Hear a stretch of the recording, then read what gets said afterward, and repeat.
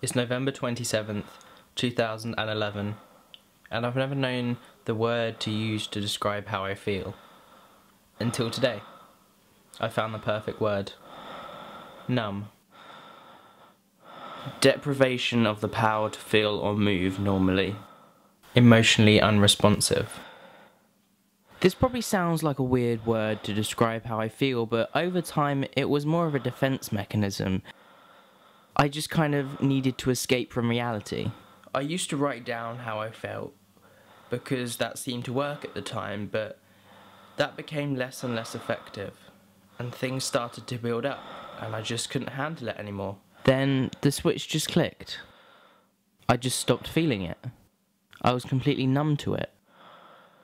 And I was happy about it. From one angle, I thought I had full control of this feeling, but I didn't.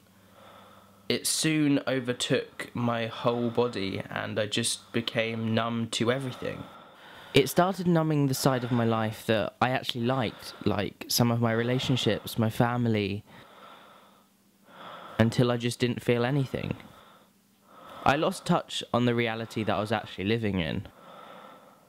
Over time, I regained emotional feeling, and I was in control again, but I guess that's a story for another day.